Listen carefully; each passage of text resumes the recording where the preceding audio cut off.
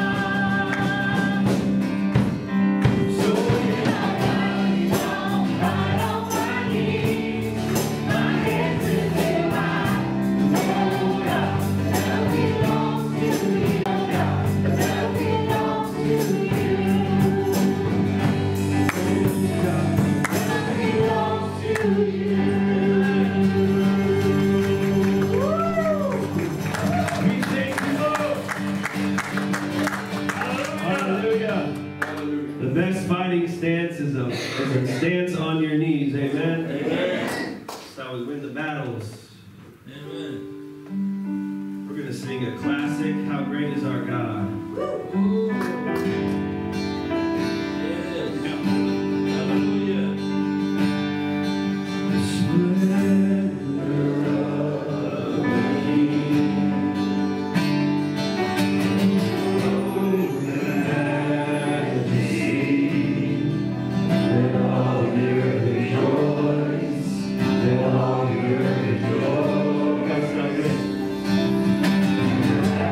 Himself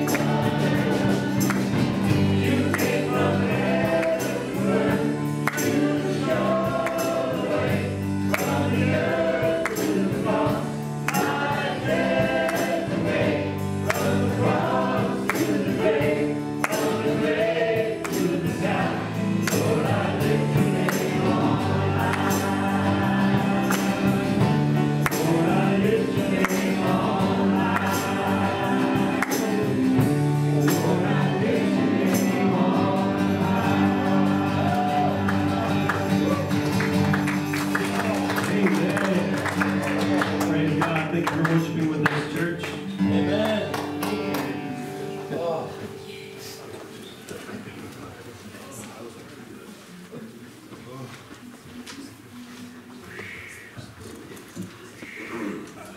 I'm gonna try and manage the microphone with myself. Good morning, everybody. Good morning. Forgot the announcement, so please forgive me. My world is scrambling a little bit. Man, that's what I want to share with you guys.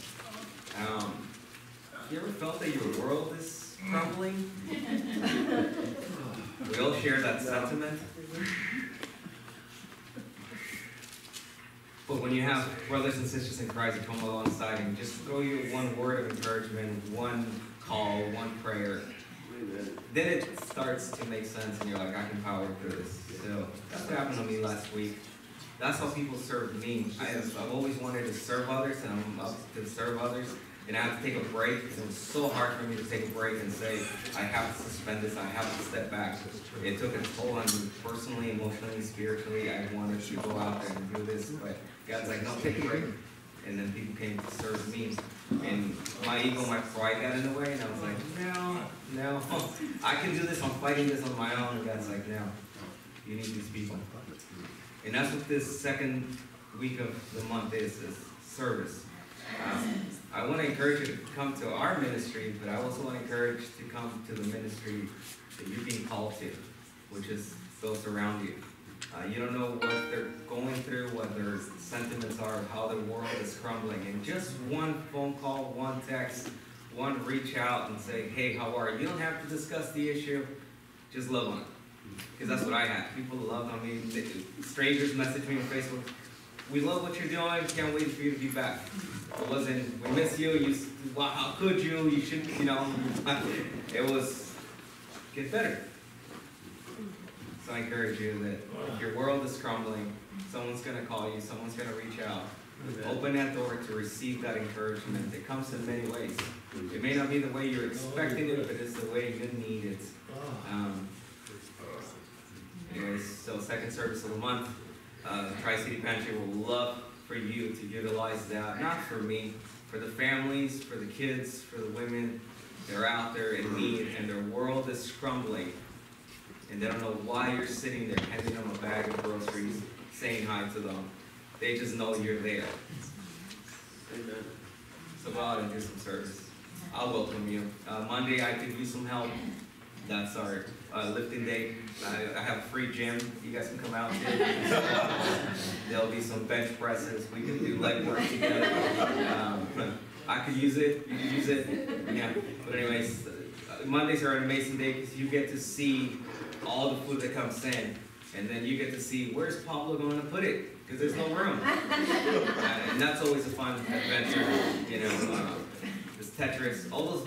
See, if kids play video games, it does work. I played a lot of video games and I can see it in my head. It fits here, it fits there, it fits there. So we got Monday, we have Tuesday coming back, groceries with us. You'll see where all that stuff is going to be put. Thursday we have a distribution here in Oceanside by Mission.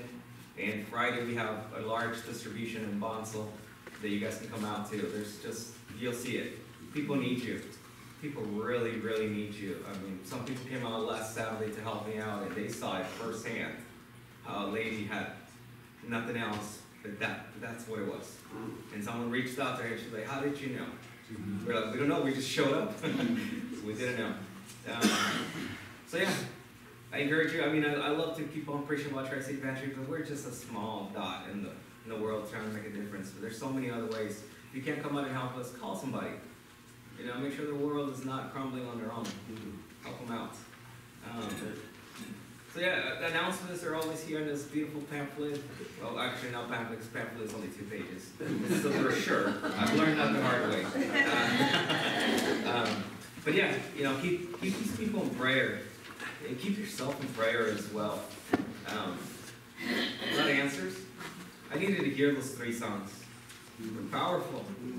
Anyways, I can keep going on and on, so I'm going to stick to the script. Today we're going to read, actually, if I could call the ushers so we can pray for the offering, if you guys don't mind coming up. And also, I'm going to steal some thunder, but Pastor Rice is going to also speak more about it. But Megan had her baby, and this is an amazing time to pray for them. New life, that's amazing, right? So Pastor Rice will share more. I just want to steal his thunder. So let's pray.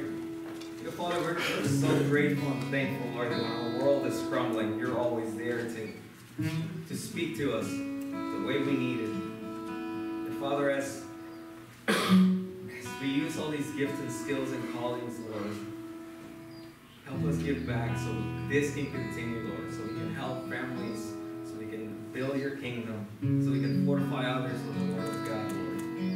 May this offering be multiplied for this ministry, Lord. Thank you for all the souls and all the hearts are here, Lord. Some of us are able to give back, some of us, we don't have enough, Lord, but we give you what we have. And we're thankful for that. We pray this in Jesus' name. Amen. And while the offering is being collected, if you guys want to open your Bible to Matthew 5, 17 through 30. Today we're going to read. We're going to read. We're going to get in it.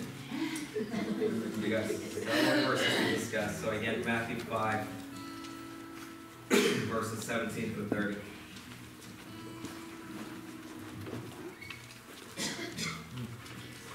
If you didn't bring your Bible, your phone has an amazing Bible. If you didn't bring that, then there's one outside. And we can get it to you. So the Word of God says, "Do not think that I came to abolish the law or the prophets. I did not come to abolish but to fulfill. For truly I say to you, until heaven and earth pass away, not the smallest letter or stroke shall pass away from the law, until all is accomplished. Whoever then annuls one of the least of these commandments, and so teaches others, shall be called the least in the kingdom of heaven. But whoever keeps and teaches them, he shall be called great in the kingdom of heaven. For I say to you, that unless your righteousness surpasses that of the scribes and Pharisees, you shall not enter the kingdom of heaven.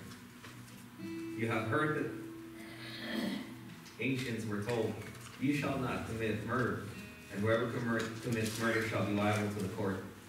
But I say to you that everyone who is angry with his brother shall be guilty before the court, and whoever shall say to his brother, Raka, shall be guilty before the Supreme Court. And whoever shall say, you fool, shall be guilty enough to go into the fiery hell. If therefore you are presenting your offering at the altar, and there remembering that your brother has something against you, leave your offering before the altar and go your way. First be reconciled to your brother, and then come and present your offering. Make friends quickly with your opponent at law while you are with him on the way, in order that your opponent may not deliver you to the judge, and the judge to the officer, and you be thrown into prison. Truly I say to you, you shall not come out of here until you have paid up the last cent. You have heard that it was said, you shall not commit adultery. But I say to you, that everyone who looks at a woman to lust for her has committed adultery with her already in his heart. And if your right eye makes you stumble, tear it out and throw it from you. For it is better for you that one of the parts of your body perish than for your whole body be thrown into hell. And if your right hand makes you stumble, cut it off and throw it from you. For it is better for you that one of the parts of your body perish than for the whole body to go into hell." That is the word of God. Thank you, Lord, for this amazing opportunity to pray over Pastor Roger as he delivers this message to us. Lord, let us hear you and feel you through the scripture, through the message of Pastor Roger. Encourage and empower him to tell us the gospel. In Jesus' name, amen.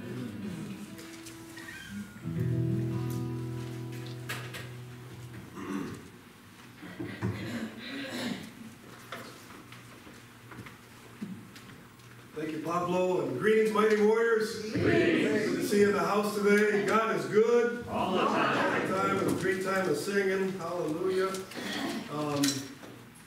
Yeah, we had a birth at 1:35 a.m. this morning. Megan gave birth to Viviana Melody Beck. 6 pounds, 5 ounces. That's one way to have church growth. We've had two babies in about a month's time, so that's great news. So we rejoice with them. And if you see Maria Miller, give her a hearty thanks as well. She's filling in for Megan for the next 3 weeks with the Lighthouse kids, and so we appreciate her work. Let's pray for the Becks, and let's pray for there's names on the prayer sheet. Special prayer this morning for Don and Neva Kaiser. Neva came down with a little bit of COVID. She's going to be okay, but they need to isolate for 10 days, and they've been so faithful to our work here. Lord, thank you for the joy of a new child in this world. We're grateful for Aviana, Melody Beck, and we're grateful that the birth went well, and Zach and Megan are proud new parents. And we pray for many who are struggling with illnesses and sicknesses. It seems to be there's been a little bit more COVID going around lately. And we pray especially for Neva, that your healing hand would be upon her. Thank you for this day. Thank you for your word. Help us to hear your word. May we be drawn closely to you, Lord. In Jesus' name, amen. So I've been away a while, and the church is going right on. Probably better without me sometimes, you know. But 2 weeks ago, we started a new sermon series on the Sermon on the Mount. And we're over the summer. We have a 10-part series on the greatest message that Jesus ever delivered. I always tell people, if you've never read anything in the Bible, at least read Matthew chapter 5, Matthew chapter 6, Matthew chapter 7. That's the Sermon on the Mount. It's the most powerful teaching you will find in the entire Bible. 2 weeks ago, we had the Navy chaplain, Jerry Bertholet, here, and he gave a wonderful message on the Beatitudes. And I missed it last Sunday, but Jennifer stood up and quoted the Beatitudes from memory. Good job. And she got an NIV study Bible for that. That's called Works Righteousness. But enjoy that Bible. We appreciate you learning that. And so Chaplain Bertholet gave the message on the Beatitudes, a message that reminds us that we need to be humble. We need to be humble as we walk before the Lord. And then last week, Zach Beck gave a great message on being light in the world and being the salt of the earth. And that's who we are as Christians. We're a light in this dark world, and we're a preserving influence, an influence that brings flavor to our world. And don't forget that. People look to you as for hope and for light and for joy. So today, looking at Matthew 5, 17 through 30, and this, in many ways, it's similar to the Beatitudes. It reminds us to be humble. Verse 17, Jesus says, "Do not think I have come to abolish the law or the prophets. I've not come to abolish them, but to fulfill them." And when Jesus said those words, he was referencing the Jewish Bible. The Jewish Bible is called the Tanakh. It's on your bulletin cover. You can see a copy of it there. And the Tanakh, the Jewish Bible, is identical to our Old Testament. It's the same 39 books. It's the same words, but the order is a little bit different. And I think in your sermon outline, you can see the actual order of the books in the Tanakh. In our Old Testament, the Protestant Bible starts with Genesis, Exodus, Leviticus, Numbers, Deuteronomy. And the Tanakh starts the exact same way. Genesis, Exodus, Leviticus, Numbers, Deuteronomy. The Protestant Bible ends with, what's the last book of the Protestant Bible? Malachi. But if you look at the Tanakh, you'll see there's 11 more books after Malachi. Psalms, Job, Proverbs, Ruth, Song of Songs, and so forth. And so the order is a little bit different. But when Jesus was talking about not abolishing the law and the prophets, he was talking about the first 2/3 of the Jewish Bible. The first is broken into three parts: the law, the prophets, and the writings. And so Jesus was talking about the first two parts of the Jewish Bible. The word Tanakh is an acronym. TA stands for Torah, which is law. NA is Navaim, which is Hebrew for prophets. And KH is Ketuvim, which is Hebrew for writings. And so the Tanakh is an acronym that tells of the three-way division of the Jewish Bible, which is our Old Testament. But Jesus was saying, I did not come to do away with the law. I did not come to do away with the prophets. And what Jesus, in essence, is saying is, I've not come here to do away with the holiness of Almighty God. You know, God gave us the Ten Commandments. In Leviticus 22, he says, do not profane my holy name. I am the Lord who made you holy. And we come before the true and the living God with fear and trembling.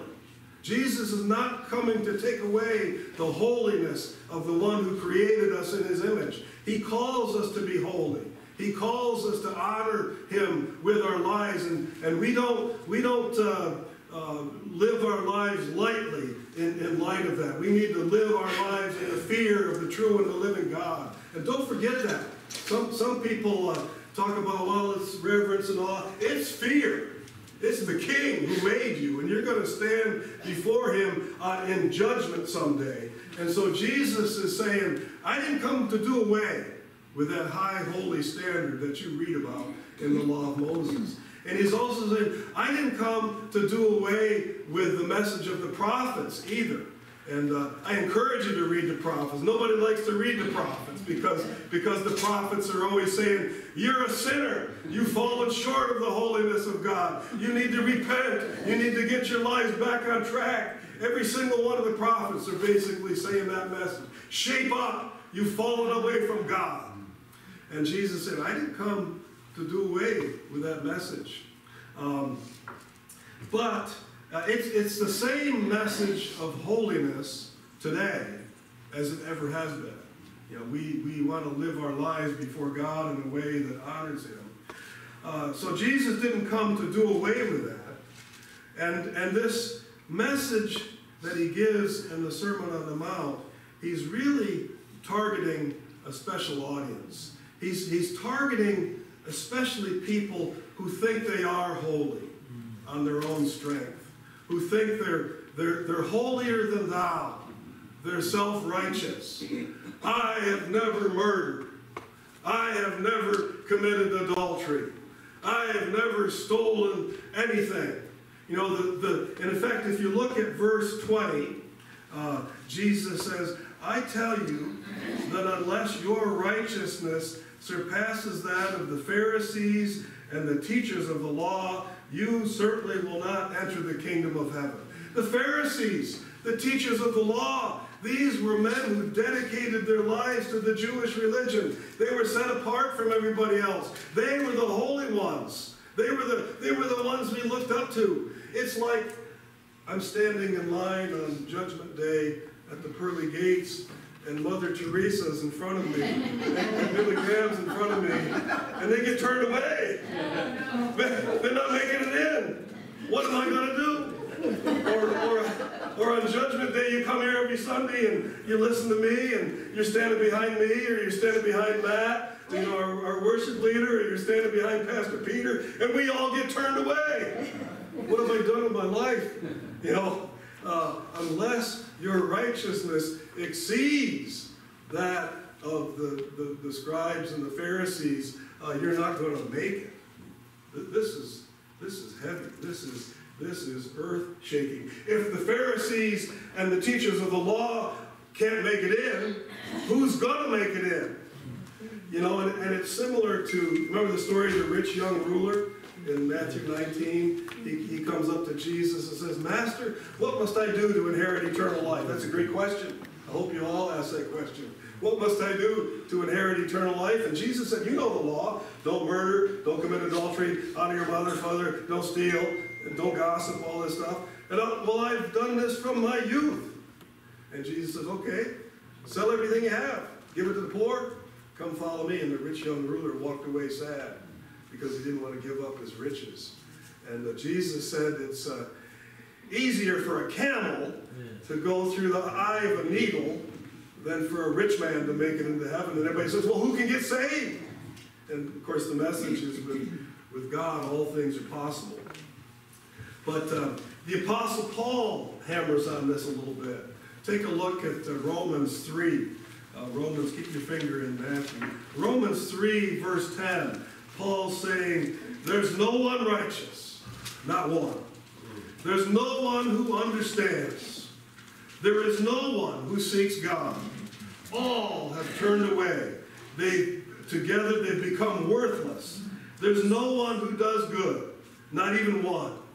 Their throats are open graves. Their tongues practice deceit. The poison of vipers is on their lips. Their mouths are full of bitterness and cursing. Their feet are swift to shed blood. Ruin and misery mark their ways. The way of peace they do not know. There is no fear of God before their eyes. Verse 20, no one will be declared righteous in God's sight by the works of the law. Rather, through the law, we become conscious of our sin. Are y'all inspired now, church? Nobody. Jesus did not come to do away with this holiness standard. Jesus came to save us. Amen. Jesus came to remind us that we don't get to heaven on our own righteousness, on our own strength. In fact, Jesus is suggesting that what we have here on Sunday mornings is really a cosmic AA meeting. Hello, Yvonne. My name's Roger. I'm a sinner. I need some help. Hello, Carl. My name's Roger. I'm a sinner. I need some help. I mean, that's what Jesus is pointing out. You know, he's not coming to do away with the great holy standards and the great majesty. How great is our God, we say. He's not coming to do away with that. But he is reminding us that we need to humble ourselves before the Lord, and that's when we will be lifted up. You know, this whole Sermon on the Mount series began with the Beatitudes. Blessed are the poor in spirit. Those are the ones who recognize their own sinfulness. You know, they shall inherit the kingdom of heaven. Blessed are those who mourn and wail as you look at your own sinful estate. They will be comforted. Blessed are the merciful, not the power-hungry. Blessed are the merciful. You know, they will obtain mercy.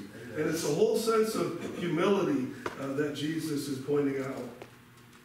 And as he goes a little deeper into his message, he gives us examples of the kind of heart attitude that we should have. And he picks on two of the 10 commandments. He picks on number 6, thou shalt not murder. And he picks on number 7, thou shalt not commit adultery. And there were people walking around in Jesus' day saying, I never committed murder. I'm a good person. I never committed adultery. I'm a good person. I never smoked. I never drank. I never went around with women that did. You know, and I've never murdered anybody.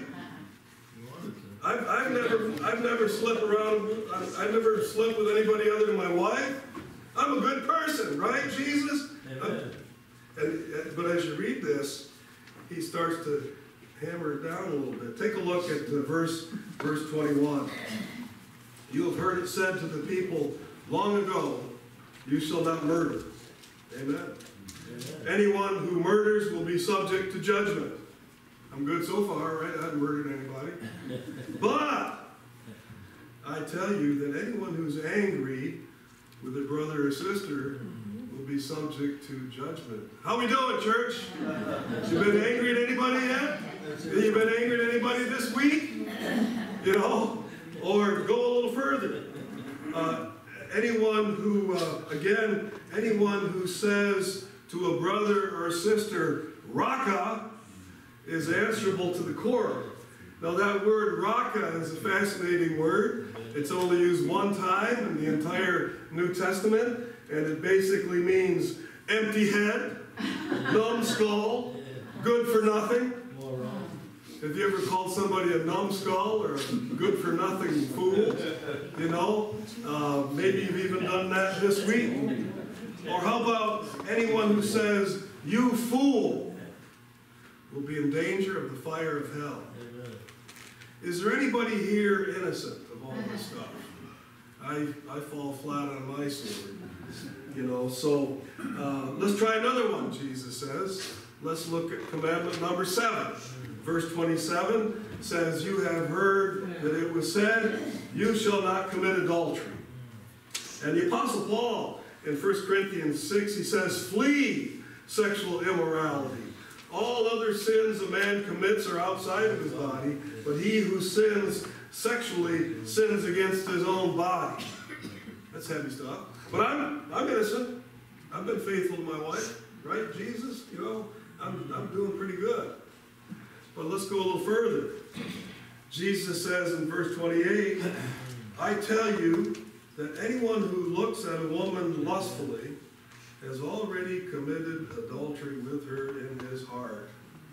How many of you fellows here are innocent of that one? I'm guilty of that, I'll tell you what. Remember President Jimmy Carter when he was running for the White House, and in 1976 he did an interview and said, "Yeah, I've lusted in my heart," and you know that shook the whole world up. He was being honest, you know, and probably ladies do too. I don't know, but I know guys battle that one. We're not innocent. We're not holy. And the prophets point this out. And Jesus is saying, I've not come to do away with the high and holy standards of God. And as we think about this, you know, who possibly can stem the flow of anger or lust for even one day? Who is perfectly faithful in his commitments, totally without deceit? But God has built a bridge, and God will lead you across that bridge. None of us are innocent. You don't get into heaven by your own righteousness. Self-righteousness doesn't make it. God righteousness does. And we have this sin problem.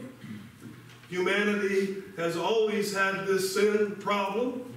The laws and the prophets pointed out, and Jesus doesn't soft pedal it. Angry explosions that we have, whether they're in our soul or verbally, those are sinful.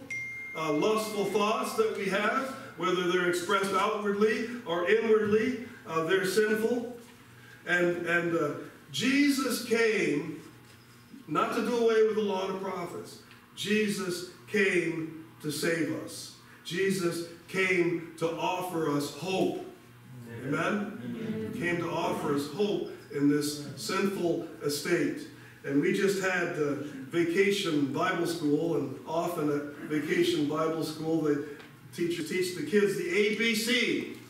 The ABCs. Admit that you're a sinner, believe on the Lord Jesus Christ, and confess your faith openly. You know, that's the ABCs. Admit you're a sinner. That's what Jesus is driving at. I heard about this preacher in the Deep South, and he had a big, large congregation. And he says, is there anybody out there without sin? Anybody? Anybody without sin? Please, you know, raise your hand if you're without sin. Anybody here without sin? Raise your hand. No, but then, I thought you said gin. Oh, Tom! Tom's heard that joke before. But there was one little guy in the back of the church, and he raised his hand, and the pastor said, sir, stand up. Stand up. We'll try this again, Tom. Stand up. You raised your hand. Stand up. Are you without sin? I thought you were talking about gin. Oh. Admit that you're a sinner. Believe on the Lord Jesus Christ. He came to die for you. He didn't come to take away the law and the prophets.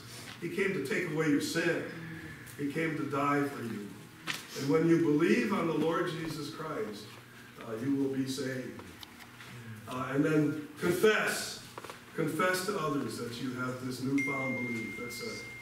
We had the baptisms 2 weeks ago, and that's a powerful way of confessing that I'm a follower of Jesus Christ. We confess Him with the way in which we live our lives, and we confess Him with our words, and we're not ashamed of the gospel of Jesus Christ. So this is why Jesus came, to be that bridge, to take us from our sinful, fallen state, to bring us into a glorified state where we know the Lord of glory and you have peace in your soul. Now the law is still important. You know, He didn't do away with the law. It's still very, very important. In the New Testament, we're told that the law is a schoolmaster that brings us to Christ. And often, a lot of people get converted when they're right down on the bottom. You know, they've realized they've totally messed up their lives, and it's God's law that reminds them they've messed up their lives. And that's the point when people often repent and believe. But the law is still important. It leads people to Christ. I got about 3 other metaphors. I think the law, you know, illustrates the power of the law. One of them's a mirror. One of them's a bridle that you might put on a horse. And the third one would be a lighthouse. And let me give you an example of the mirror. You know, we wake up in the morning, what do? Well, we look at that mirror and say, man, what a mess. I better do something with this hair, with this makeup. This is bad news, you know. And when and that improves us, you know, that mirror helps us. You know, and when you're dating somebody, you know, I don't know if anybody here is dating, but if you're dating somebody, you pay a lot more attention to that mirror. You know, is he going to like my hair? You know, am I looking all right today? And you know, you spend some time in the mirror because you want to look good. But when you get married, you don't put the mirror away. You know, your husband or wife still wants you looking good. You still need that mirror, even though you've been blessed with a marital union. The mirror is still helpful. Can I get an amen on that? And then the bridle, my dad grew up breaking horses, and my grandfather broke horses also. And you put a bridle on to snap that horse into shape. I've never done it. I don't know much about it. But I understand there's some pretty wild horses. One guy went to this horse farm once, and we got horses for everybody. And this one guy said, well, I've never ridden a horse. And the horse farmer said, well, I got a horse just for you. Here's a horse that's never been ridden. But you need the bridle to train that horse, to get obedience to commands. And then once that horse is trained, you still keep the bridle on, and you don't jerk it and yank it around. You know, the horse might need a little gentle reminder once in a while, and that's kind of what the law does in our life. We're saved by grace, but the law is there to help keep us on track. And the same with the lighthouse. You know, you go down to San Diego and you see the point below the lighthouse, and there's all kinds of navigational aids down there. And the first time the captain of a ship pulls into San Diego Harbor, he's paying very close attention to those buoys and that lighthouse and all the navigational aids. He wants to get in safely to harbor without running the ship aground. But once you get more familiar with bringing ships in and out of San Diego, you don't need them as much, but you still want them there, and you still watch them and pay attention to them. And that's why, so we don't forget about the law. You know, we don't forget about the law, we don't forget about the prophets. Continue to read them, continue to grow by them, continue to learn from them. And then finally, you know, don't give up. Don't give up on the spiritual battles that you're facing. I got all these lusts. I got all these anger problems. I just might as well give up. I'm saved anyway. No, that's not the attitude. You got to put on the whole armor of God. Amen. And you got to fight those spiritual battles that are deep down in your soul. And Jesus, in fact, and he said, if you've got an anger problem, before you offer your gift at the altar, before you take communion, you know, you get that issue resolved with your neighbor that you've been angry with, and it's you can't control the other person, but you can certainly control yourself. And if you've done something wrong, you need to apologize to your neighbor. He may not accept it, but nonetheless, you've got to be humble enough to apologize. That's what Jesus said. Wrestle with that stuff. If you're struggling with lust, Jesus used a little bit of hyperbole. He said, if your eye offends you, pluck it out. If your hand offends you, cut it off. And I remember a story from back in 2003. There was a young man who was climbing solo in Canyonlands National Park in southeast Utah. Anybody been there? It's a beautiful park. And he was climbing solo, and he dislodged an 800-pound boulder, and it rolled down and caught his right arm in a crevice. And he was there for 3 days. Nobody knew where he was. He couldn't get out of there, and he had a pocket knife, and he was trying to move that boulder with a pocket knife, and he was using some of his block and tackle and trying to move that stone. Couldn't do it at all. He ran out of water, and he took that pocket knife and he cut his arm off below the right elbow. And somehow he didn't pass out. I think he must have put a tourniquet on, and he rappelled 65 feet down the cliff, and he walked 7 miles to the sheriff's office. And they said if he hadn't have done that, he would have died. You know, he saved his life by cutting his arm off. And you spend your whole time looking at pornography on the internet, it's gonna be very destructive to your soul. That's the message that Jesus is given. Fight the good fight. Don't give up. Honor God with your life. Jesus doesn't soft pedal it, but he offers a way of escape. And so, as we close up here today, let me encourage you to read the law. Let me encourage you to read the prophets. You'll see yourself in there as you read it. And then don't despair. Remember that Jesus came that you might have life, and that you might have it to the full. God so loved the world that he sent his only begotten Son. Whoever believes in him shall not perish, but have everlasting life. God did not send his Son into this world to condemn the world. God sent his Son into this world to save the world. Amen? Amen. So Jesus did not come to do away with the law and the prophets. He came to save. He came to save you and you and you and you, and he loves every one of you. And don't beat yourself up because you don't measure up. You measure up because Christ measured up.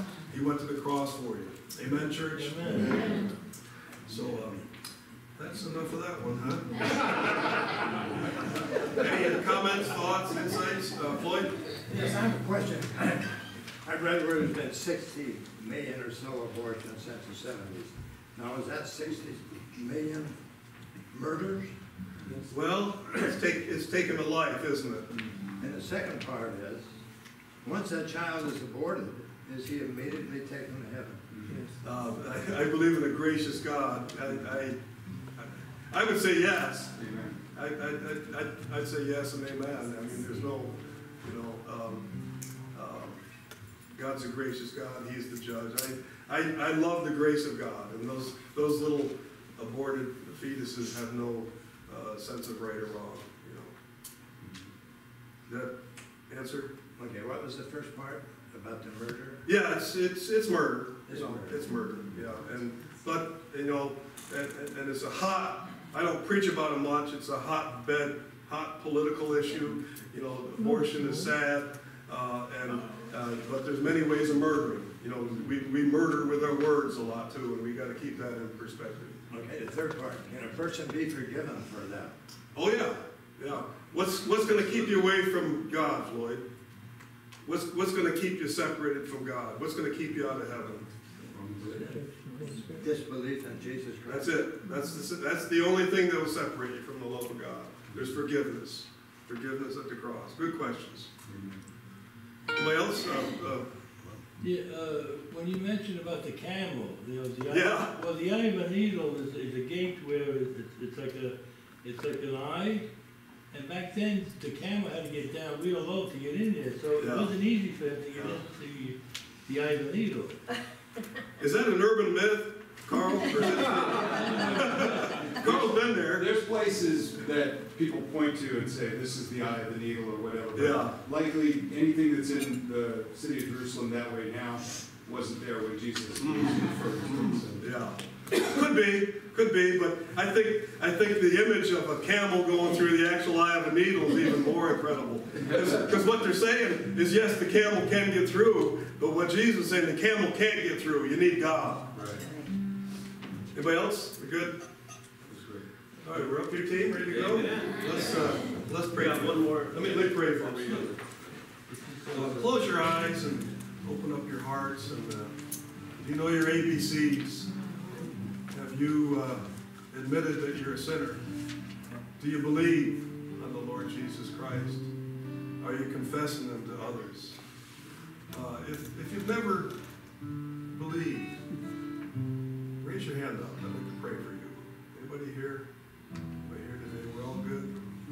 So thank you, Lord, for this reminder to be humble, this reminder to be respectful, this reminder that you have not come to take away from the holiness of Almighty God, but you've come to save us. And we love you, Lord Jesus. We thank you for the greatest gift of eternal life. In your name we pray. Amen. Amen. Amen.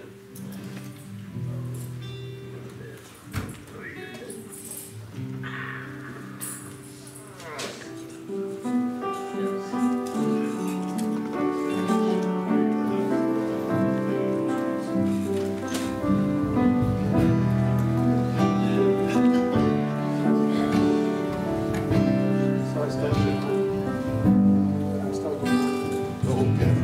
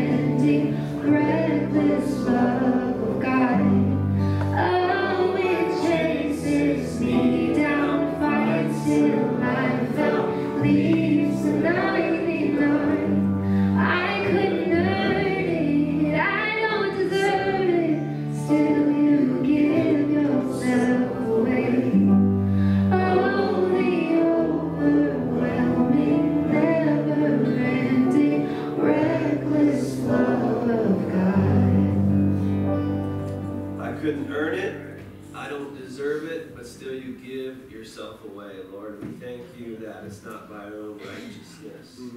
Nothing that we could do or earn our way in, but you paid the ultimate sacrifice once and for all, so that we could be saved, but more, even greater, to have this intimate relationship with you now and forever, for eternity, Lord. We thank you for that great gift. In Jesus' name. Amen. Amen. Dr. Carl, come on down, and good to have you in town. Yeah, it's good to be here. Offer the benediction, and let's see, if you need prayer today, Pastor Tom's in the house still? Yes. Pastor Tom's in the house. Kathy, would you be willing to pray with ladies if you need? And we got some refreshments outside, so hang around a little bit. Say hello to somebody you don't know today. Amen? Amen. Carl, bless us with the word. Thank you. I love the word benediction. It's a good word. Thank you for the good word today, Pastor. Romans 8 begins this way. Therefore, there is now no condemnation for those who are in Christ Jesus. Because through Christ Jesus, the law of the Spirit, who gives life, has set you free from the law of sin and death. For what the law was powerless to do, because it was weakened by the flesh, God did by sending his own Son in the likeness of sinful flesh to be a sin offering. And so he condemned sin in the flesh in order that the righteous requirement of the law might be fully met in us, who do not live according to the flesh, but according to the Spirit. May God bless each of you today with the knowledge, the full knowledge, that there is no condemnation now because of Christ Jesus. Amen? Amen. Amen.